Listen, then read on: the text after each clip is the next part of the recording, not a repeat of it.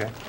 Welcome to the Michigan Outdoors Special, our first wild game cooking contest. Mort, Neff, how many cooking contests did you hold? 797. Seemed like it, didn't it? It sure did. Held one every year. We have Mort as our distinguished leader here on the panel of judges, and Dennis Lynn, yes, why don't you slide this dish right out in front of them, and they will pass it down and take some food. Now, what this is, Dennis Lynn is going to be our first contestant in our category of cold dishes, dips, and appetizers. And what we're basing this on, all the recipes, we have 5 categories now, were checked for originality, versatility, and ease of preparation. Explain a little bit more about that. Mort is taking the first bit. Emil Dean, Captain Emil Dean, is one of our judges here, the legendary charter captain who's a charter captain year-round. Randy Bell is the chef at Houghton Lake Holiday Inn, and he's done many wild game dinners that he's put on, and of course Bob Garner. Need I say anything about this professional eater? In fact, I even wore shoes that are a little too big so I could fill right up. So I could fill right up. Kathy, why don't you start off with Dennis Lynn over here and the ingredients, and give us an idea of how this venison Mexican quiche was put together. Okay. It's different, Dennis. You say venison Mexican. How'd you come up with this? Well, I originally saw part of the recipe on TV, and I didn't catch everything that was on it.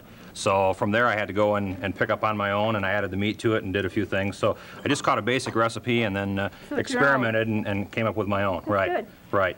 Okay, what we need just to tell what goes into it. Okay. Start off with your flour tortillas in the pan. Put a layer of cheese, a layer of refried beans. Then I add a little red pepper and some sauce. I like to spice it up a little bit. Then we put about a pound and a half of venison burger, another thin layer of refried beans, some salt, pepper, dice up some onions, another layer of cheese, shredded. So you just layer it then just all the way layer it, through. right. And then at the top, I slice and put tomatoes on it, and a cup of milk with 3 eggs. You stir that up. For topping. Pour it all over it, let it settle on in it, and it has to bake for about an hour and a half. 2 hours. Sounds great. Hour and a half? Yep. Okay, Dennis, come on over here. It's time for Dennis Lynn from Muskegon. He came all the way here from Muskegon, and look at this panel of people testing it. Let's start off with Bob Garner. Oh, look at this. Well, Bob, what do you give it? I give this recipe a 9. I can't think of anything that would make it better. It's an excellent recipe, but it's good and spicy, flavorful, and tastes Mexican with venison. That's great. Randy Bell, chef from the Houghton Lake Holiday Inn. I gave it a 7. I think it's along the lines of a solid Mexican dish, and it has a good versatility with the venison. I think you could probably substitute any other kind of meat in there you'd like to, so I think you did a good job. Also. Good. Captain Emil Dean. Well, I gave it a 7. It tastes like good home cooking to me. Thank you. Well, I gave it a 5. I'm a little bit allergic to highly seasoned food. And this is highly seasoned, that's Yes, for it sure. is. So Yes, it I is. just gave it a 5, and I think it's going to run much higher than that in the average. So, okay. Scored out to what, Bob Garner? It scores out to 28. It'll be 28 total 28, points. Dennis Okay. Lynn. Now, you see, this is going to be compared to the next one. Right. So it looks like an excellent score to me. Okay. Why don't you have a seat back here, and All let's right. bring on the next dish. In our cold dishes, dips, and appetizer category, these are sweet and sour venison meatballs. Look at these. Mary Fortin came down from Sutton's Bay. Wow.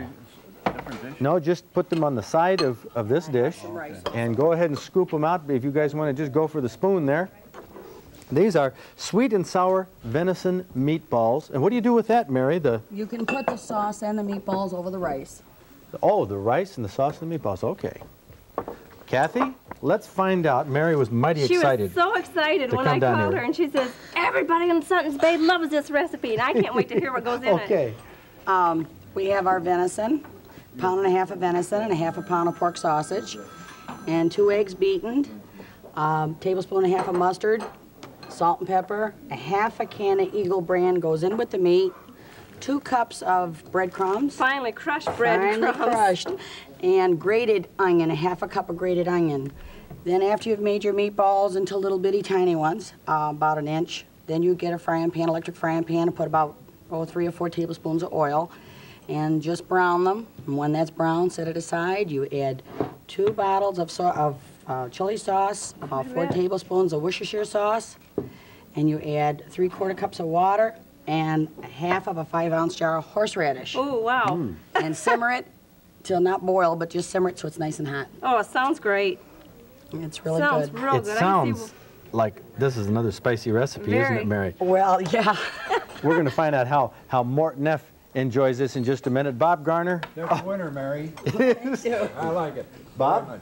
I'd give that a 9 too. That's darn near perfection. You know, it really tastes meaty. It doesn't seem to have a lot of extra breadcrumbs or that sort of thing in it. Excellent, excellent dish. Randy Bell? I'd have to give it a 9 also. I think it's very, very flavorful. I think the actual taste of the venison is not really prevalent. I think you've got a good combination and a good blend. Thank you. Emil Dean? I'd have to give it a 9 also. I really like the flavor. The spices are real good in it. Thank you. Well, this looks like collusion, but it's all 9s. You're getting right up there. 9's a score of 36. Mary Really, Fortin. really delicious. You can congratulate Dennis Lynn, the runner-up. Thank you. Congratulations. But I tell you, they both look great. There are the scores for Dennis Lynn, 28, Mary Fortin, 36 on the sweet and sour venison meatballs. Both of those recipes, by the way, will be in our recipe book, which we're coming out with. It is going to be a premium for this pledge special. So call the number at the bottom of your screen, and you will get Mary Fortin's recipe as well as the one that I know it wasn't too shabby, Dennis, coming up from behind. Now we need to get our next batch of recipes up here, which are our chowders, soups, or stews. So if we could get them to roll in here right away. You guys are cleaning up your plates. Yeah. That's good. Oh, we'll use these for the chowder. We're putting it right down here. Okay, we have 5 categories, by the way. First was chowder, soups, or stews. First was the appetizers. Now we have chowder, soups, or stews. We have fish recipes, which will be coming up. Small game dishes. We have a rabbit and a goose breast surprise. And venison dishes. We have 2 great venison chop dishes from Drayton Plains and from Gregory. And these recipes were chosen, by the way, in 3 categories for the prejudging, how we narrow down all of the entries to the ones we have here. Originality. What we were looking for was a few uncommonly available ingredients combined in an unlikely manner to create an uncommonly delicious dish. And they did it, obviously, right? Both those recipes were great. Common ingredients, but taste uncommonly delicious, huh? Versatility also, you can make a lot of substitutions. Folks, don't think that the recipes have to be strictly the wild game that we put in there, because you can use beef, right, Randy? Absolutely. Anything that you want to put in there, Fred. I saw a lot of the recipes, and some of them had a natural beef flavoring or beef additive to it, and they just took that completely away and put in wild game of any sort, and the recipe stands. Great. That's what you can use in your recipes. You can make substitutions here. We have our next recipe coming up. We want to get into our chowders, soups, or stews. And what do we have first, Kathy? We're going to do our venison burger soup with Marion Chefs from Oscoda. And you have it in here, Marion? Ooh, venison soup. She needs a spoon for that. We need a little ladle here. Why don't we slide this down the row. You can scoop up. I'll tell you what, Kathy, why don't you... I'll get this scooped up. We need a scooper. There's one right there in the rice. One on the rice. Okay, we'll use that. And if you want to try this venison burger soup from Marion Chefs of Oscoda, you can put that in the bowls and pass them down. Mort will do that. Marion, venison burger soup. Right. How do you make it? Well, first of all, you got to brown your ground venison. And then you can add all your ingredients except for your cabbage. Except the cabbage. Right, your celery, your onions, carrots, barley. Barley? Right. Dried basil, ketchup, seasoned salt, and your beef bouillon. And I like white pepper in mine. White pepper? And a chowder. Right. Why? That little black specks floating in it. Oh, it doesn't have a lot of black specks. How do you know if there's pepper? And then about 15 minutes before you serve it, you add the cabbage. Add the cabbage. Come on over here, Marion. Let's find out what these distinguished judges feel about venison burger soup that does have a lot of common ingredients. Bob Garner Great to come in out of reluctantly put his spoon down. I did. I give this recipe an 8. Yes. It's a good deal spicier than a vegetable type soup. I like it better than a regular vegetable type soup, and it's really good. I tell you, it'd be great after a day of rabbit hunting. He's just super. Randy? I gave it a 7. I think we've got a good continuity and texture here. I like the cut on the vegetables really well. It's prepared good, and I think the flavor's excellent. And Emil Dean? I gave it a 9. Whoa! Whoa, yeah, you know your soup. I'm a soup man. It was really good. It was spiced up real nice and just the way I like a soup. Thank you. Oh, very fine, full-bodied recipes. Something I like to come home to. I gave it an 8. An 8? Thank you. What's the total, Bob Garner? 32. 32 points for Marion chefs from Oscoda. Marion, congratulations. I think they really liked it. Why don't you have a seat here? We'll bring out the next. David Guffey. David Guffey. I see, and this is more of a something they're going to put on their plates, David. A venison chef fleur. Chef fleur, yes. Okay, what you're going to have to do is just scrape a little aside on your plate and I guess pass down the rice. You have some rice down there.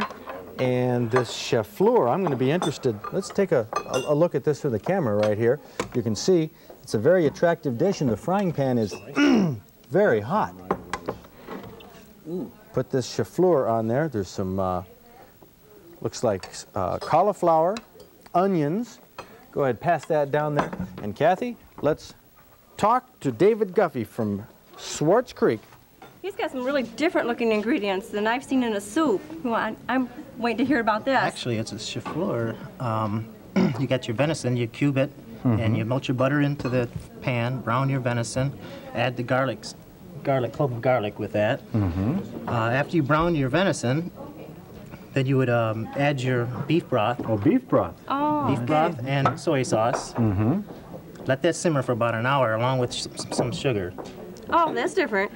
Just a half a teaspoon of sugar. Sweeten it up. Yeah. And then you would, after that, you would add your green peppers and your cauliflower until they're tender, and then you would add the cornstarch to make like a gravy mix. Just kind of automatically Just thickens thicken it up a little bit. And put the Sounds onions on good. top. Then put the onions on top immediately afterwards. Let's find out here. We have to do a fairly quick wrap here, I think, on the venison chef fleur. David Guffey prepared. Oh, Garner is right at the top end of all I give this. it a 9. I love dishes like this. This is just great. Randy Bell. I gave it a 9. Color is beautiful. The texture is excellent. The flavor is tremendous. Are we going to see this come up in the Holiday Inn on the buffet? I don't know if we can legally serve venison or not, but we can sure eat it. Okay, Emil Dean? I give it an 8. It was really good, but I guess I'm a soup man. Okay. I think it's an 8 too. I'll give it an 8 anytime. Very good. All right, let's see. That score, that's fairly tight. Well, that's with a the last 34. one. A 34? 34. That rates at 34. Marion, stand up here. That was close. Yep. You have a soup man who's a real fan there. The score was 32 to 34. David, and you took it in that category. You're going to win the trip that we're going to talk about in just a little bit. But what a couple of recipes. Oh, Real winners. That's our chowders, soups, or stews. We're going to be coming back with our fish dishes and our small game dishes. But first we have a break here, a pledge break. Boy, I need a time cue bad. 2 minutes. 2 minutes? Oh, we have 2 minutes. Lots of time. Let's talk about recipes in the old days. Let's talk about them. In the old lumber camps, do you suppose they ever had anything like this? I don't know. Would anyone on the panel know? Emil? I wasn't old enough to be there. I read about days like You read about it? Yeah. What about it, Mort? Well, I think probably they had them. I don't think they had the distinctive flavors that we've had here tonight. If they did, I'd like to be a lumberjack. You would? Oh, yeah. What That'd be great. What are you spending your time doing now? You're, I happen to know, close to 80, give or take 3 or 4 years. Which side? Watch it. No, What you, am I- you what am just I had a doing? birthday in December. What am I spending my Yeah. time at? I get that question Worrying a lot. about what's coming next on this recipe. Is that right? Right now you've been, but you still do you still ski? Yeah, I like cross-country ski. Yes, that's right. Cross country skiing, and you're liable to find more. Now fishing now and then up in the Oh, north yes, country. I like that. I'm going to do a little trout fishing this summer, too. A lot of it, in fact. Okay, well, we have 6 more recipes coming up, and more contestants like Marion and David who are going to be bringing them on. What do you think, Kathy? Oh, I think it's great so far. Getting ready? Everything smells really good. Oh, look at this. What are we doing here? This is for our cream cheese fish rolls, I bet. Oh, coming up in just a moment. Stay tuned and please call your PBS station right now.